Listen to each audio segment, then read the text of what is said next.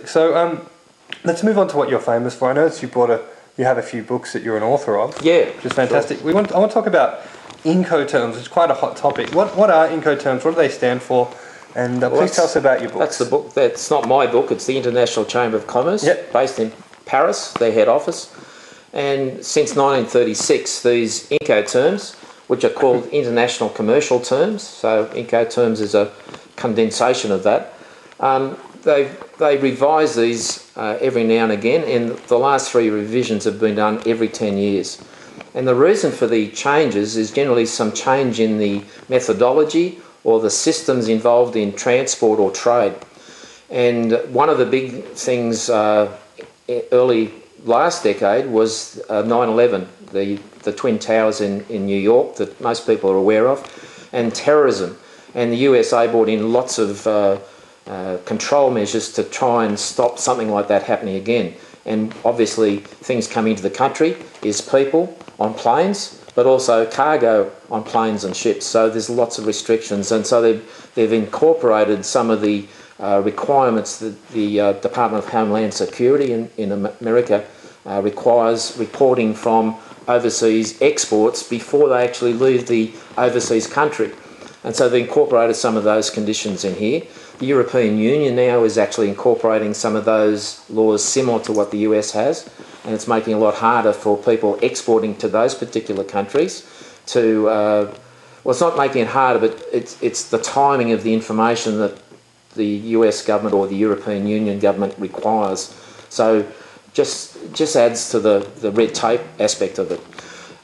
Also, the USA had some rules for domestic trade, and they actually changed those rules within America back in 2004, and so they dealt and basically lobbied the International Chamber of Commerce to incorporate some of the terms that were used to make them appropriate to domestic sales within the USA. So now these terms have always been relating to international. Now it says ICC, which is the International Chamber of Commerce, rules for the use of domestic and international trade. The problem is too that a lot of people misunderstand or misuse the terms. They use a particular term because it's maybe always been done that way. Like the FOB, for example. FOB is a typical example, and you're an expert in China, and you're probably familiar that a lot of people use FOB for air freight. And it's a maritime law. It's got to be on a ship or some waterborne vessel. And so that's been a typical thing in many parts of the world, but particularly in China, that using FOB as an air freight term. But it's been clarified, particularly in this revision. It really apparently was the case in the Incoterms 2000, but even for containers on ships today, they suggest you don't use the maritime terms, because the seller has a different point of the risk passing from the seller to the buyer, because generally with containers you're handing it over not at the wharf but at a terminal or a depot if you're loading an LCL container. If you quote something as FOB, you might be actually taking on risk that you're not really necessary to take on. And you don't have control over. Yeah. That's probably the thing. It's the risk and the control that you may not have. So just by quoting it that way, you could get yourself in a load of trouble. Yep. I got you. All right, and look, what are the most commonly used Incoterms? If someone's importing from China, there are like 3 or 5.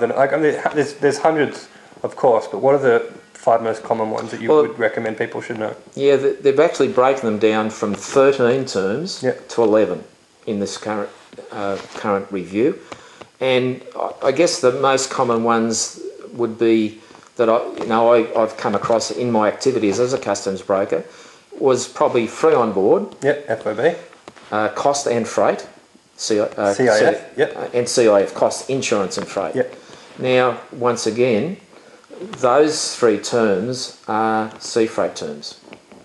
So what I'd be suggesting to people anywhere in the world, but if you're dealing with China, to take away the risk from your contract, and whether that's a seller or an exporter from China, or whether it's the buyer in Australia, both have to look after their own risks and control measures. So I would be suggesting they use free carrier as a term in China if they're selling it from China without looking after the freight. Free carriers, FCA. FCA, okay. And that means that the buyer pays the freight when it arrives in their country. And there's no risk? The risk is better managed that way by both parties. If it's cost and freight, instead of using that, I would use, whether sea freight or air freight, use Carriage Paid To, where the seller is actually organising the loading onto the aircraft or the vessel and paying the freight to destination. That's a fantastic tip. Yeah. And the benefits of that are? Well, you're better able, whoever's organising the logistics of the international transport part are better able to manage their risk with their freight forwarder, shipping line, airline, whoever they're using in that respect. Okay, fantastic. Would you say it's necessary to learn all 11 Incoterms to be a successful importer? No, I wouldn't say learn them all, but I guess the best way would be to be familiar with them, and so that if you're in a discussion and a term that you're not aware of or not familiar with, you might be a bit bamboozled. So I guess it's better to understand what they are. It's not that hard to learn about them, but just to have an awareness of them. But when you go into a negotiation, I would generally suggest that people have maybe 2 or 3 terms that they would prefer to use themselves, depending on the situation. So you look like you know what you're doing when you're dealing with the supplier in China. Exactly. If you're using common terminology proficiently, you're going to end up getting a better price. If you look like you don't, you're going to get that charge as well. So a lot of these things can be found in the whole customs realm, to look professional and know exactly what you're doing. That's a fantastic tip. Where could someone get? So that's the Incoterms book. Yep. So what's the actual title of it? How would you get a your So it's Incoterms 2010.